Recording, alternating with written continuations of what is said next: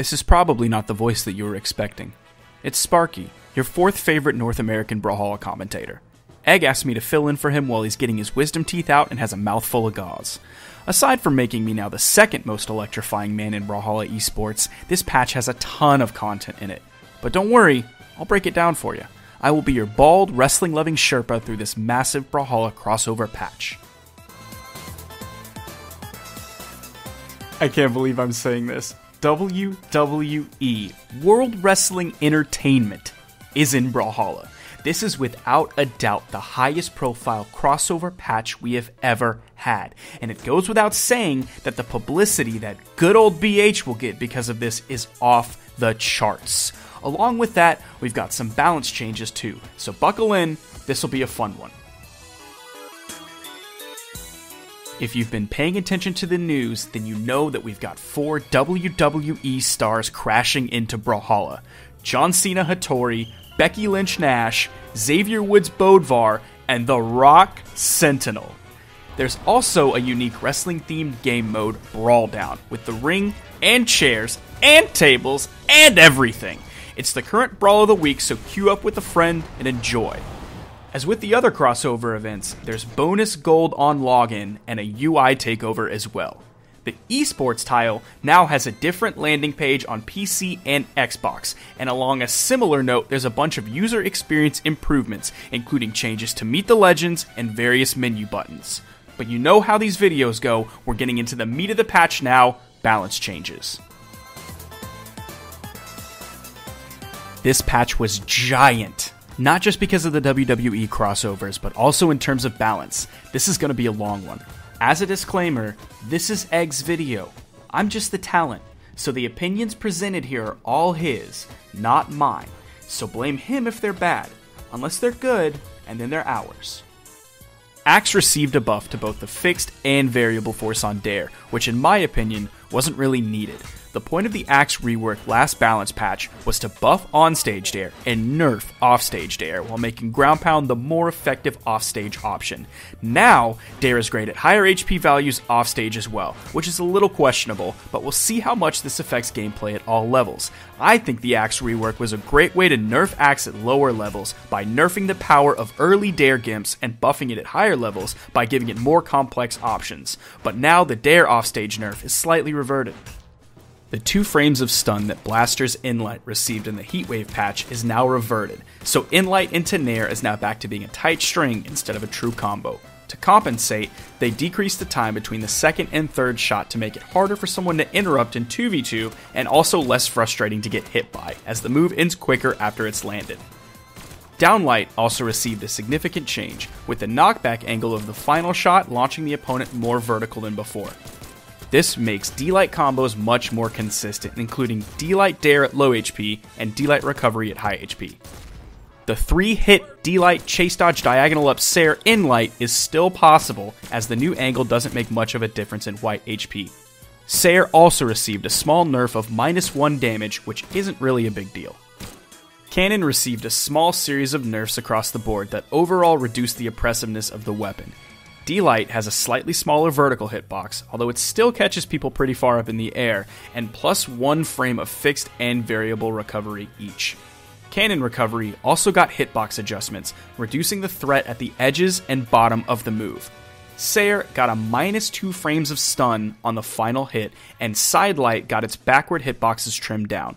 No change is huge enough to where Cannon is gutted by any means. I'd say the biggest change is the Sair stun nerf, but Cannon is still definitely good. Gauntlet's got the smallest change in the patch. +1 base damage on Inlight, which tells us that BMG is pretty happy with where Gauntlets are balance-wise, and at this point in time, I am too, so that's good. Hammer seems like it also got a small change, but this one has much bigger ramifications than the Gauntlet's change. dlight now has 2 frames of extra stun, so now it's easier to land those tight dlight combos, especially on lower dexterity. This also means legends with dlight signature strings get a small buff, especially Scarlet. dlight Insig on Scarlet now covers 7 dodges and is unjumpable. That's too scary. I don't like that.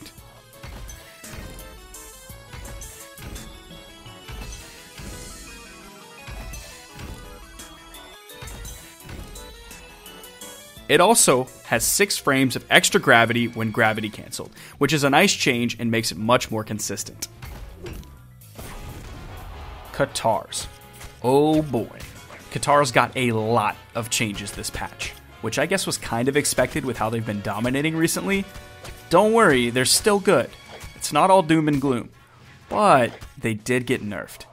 Dlight has 2 less active frames, 2 less max frames of stun, although the lower stun value remains the same, and plus 2 frames of recovery on whiff. With all that said, this move is still insanely good, so I wouldn't worry about dlight if you're a Katar player. What I would worry about is sidelight. The sidelight force changes from all the way back in the Adventure Time patch that made everyone start complaining and saying Katars are too good now have been sort of reverted. I'll explain. In the Adventure Time patch, they changed sidelight from 10 variable force to 0 variable force, and 35 fixed force to 40 fixed force. The increase in fixed force means sidelight hits very slightly further away no matter how damaged the opponent is, hence the term fixed. And the removal of variable force means it always hits in the same spot, regardless of the opponent's HP. They also increased the stun by 1 frame to make sure lower dex Katar characters could still land sidelight inlight and sidelight dlight true. In the WWE patch, they increased the variable force to 8 while not changing anything else. This means the fixed force is still 40, so the increase in base distance hasn't changed, and the extra frame of stun is still there. What does this mean for overall gameplay? At low HP values, sidelight is exactly the same as before. However, at high HP, like before the Adventure Time patch, sidelight will knock the opponent too far to get a true follow-up, although you can still land a solid string. Because Katar's sidelight had 10 variable force before the Adventure Time change and now has 8, you can actually combo for slightly longer than before, but obviously not forever like how it was for the past couple months. This is a good change in my book. To compensate, Inlight now has a faster startup by 1 frame, which makes comboing sidelight inlight and stringing other moves into inlight a little bit easier. Sidelight true combos into inlight at low HP and dash inlight at higher HPs, all the way up until the deep red, so I wouldn't be ready to say Katars are gone yet. Sidelight still has a true combo to kill percent. Dare got a damage nerf of 2 to the grounded version, which isn't a huge deal because it only did 6 before anyways, and a stun decrease of 1 frame, probably to remove the Dare Sidelight True combo exclusive to Lin Fei. It seems like BMG doesn't want to restrict Katar True combos to only higher dex legends, as they changed this one that was only for Lin Fei, and they removed the barrier to get Sidelight Dlight True for only 6+ dexterity legends. I'm personally not a fan of the dex exclusive combos as well, so I like these changes. Scythe got a handful of nerfs, including a pretty big one to Nair. It has 1 frame of extra recovery, which is no big deal on its own, but now there's pretty much no momentum when you hit it. This means that Nair is a lot weaker both on and off stage with the reverse version, and very slightly weaker as a combo tool with the normal version. Previously, a reverse Nair off stage actually couldn't lead into any guaranteed follow-up, as the Scythe user couldn't reach the opponent if they jumped out. Now, it pretty much can't lead to even a tight follow-up regardless. On stage, reverse Nair dlight loops are completely gone, and normal Nair sair won't work as well in certain situations because your momentum is frozen. Combo routes after Nair will have to run through the normal version now, and will pretty much be restricted to sair or recovery after because of this change, which makes the weapon a lot less freeform and a lot more of the same thing. That makes Scythe lose a little bit of what made it cool and appealing for me to play. That you could choose and change your route post-Nair to go vertical or horizontal and mix up your opponent. You know, hit him with the unexpected stuff.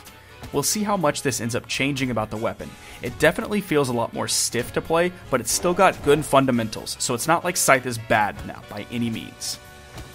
Inlight got nerfed too, with 2 frames of extra recovery on whiff, which makes the move a little riskier to throw out as well as riskier to use to try and catch multiple dodges at once, because if you miss, there's a higher chance of getting punished. Ground Pound also got a hitbox reduction towards the top of the move. To balance all this out, Sair got a stun buff of 2 frames, which means that Sair Nair strings are harder to escape at lower HP, and grounded Sair follow-ups are much tighter.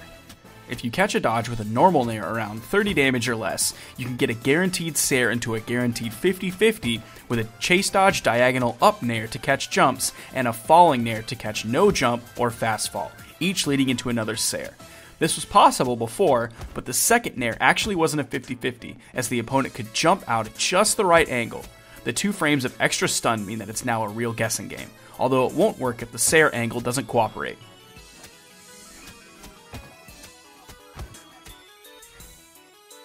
This sair buff doesn't counteract everything else that was changed about Scythe, especially Nair, but it does make some lower percent combos a bit more consistent. Spear got a couple buffs to Nair, plus 2 frames of stun and minus 2 frames of recovery. Basically it's a bit safer, a bit easier to follow up after. Sword recovery is now more consistent, which is a change we've been asking for a while now, so I'm happy to see it implemented. The final hit now has an increased hit window from 1 to 3, and the move transitions instantly from spinning to the final launching hit. Hopefully recovery won't drop as often now. Bow received a stealth change, which isn't actually in the balance section in the official patch notes. Dare no longer has the super close hitbox on the aerial version, which was technically a bug according to BMG. This removes the super niche and mostly impractical Inlight Dare true combo.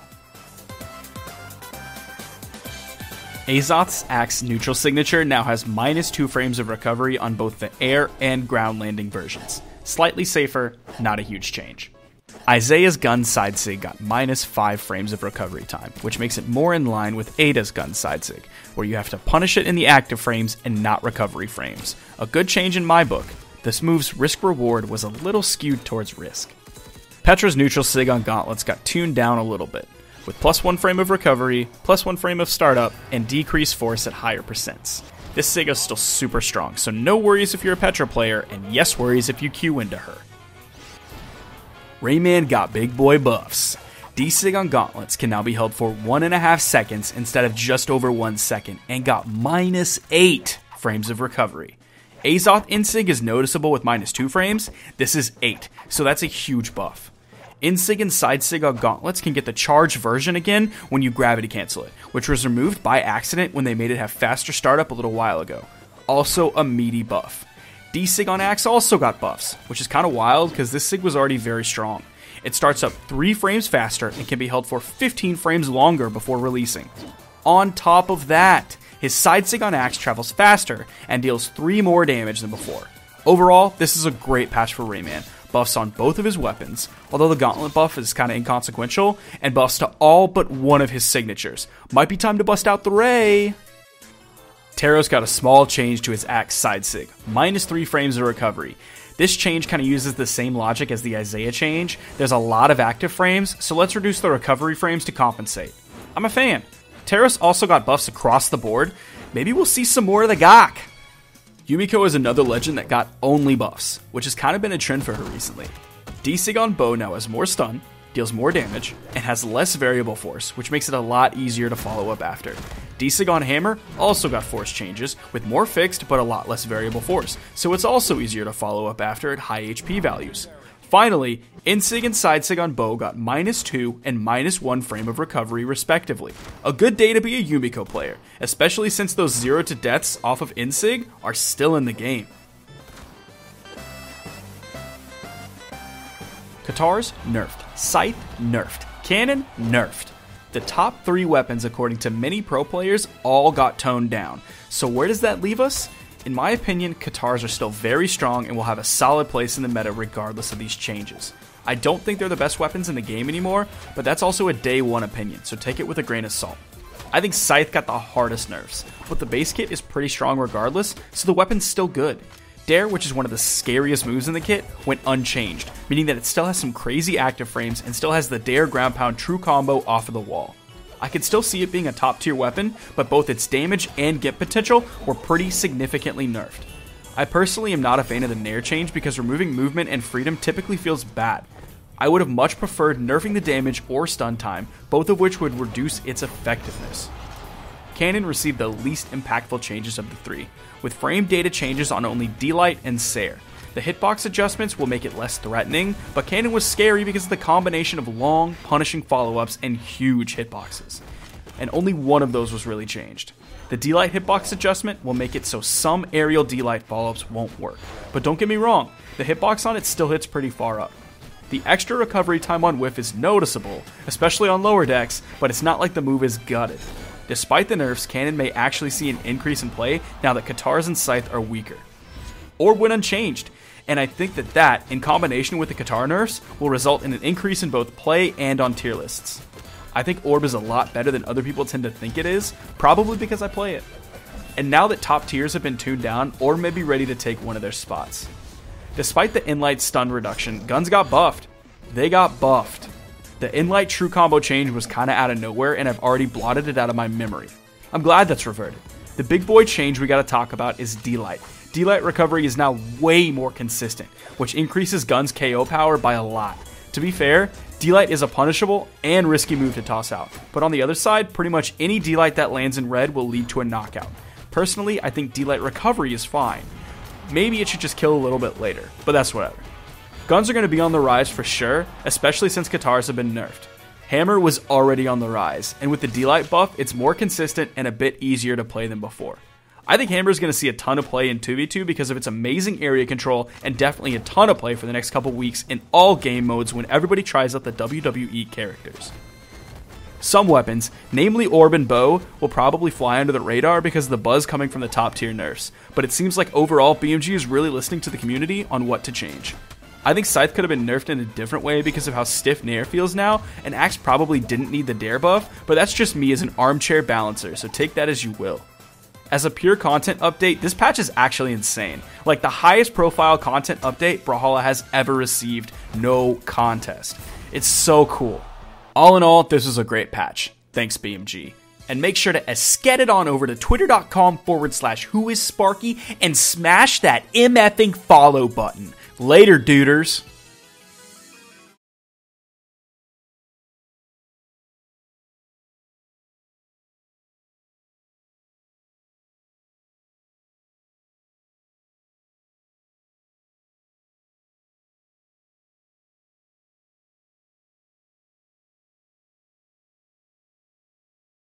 And make sure to esket it on over to twitter.com/whoissparky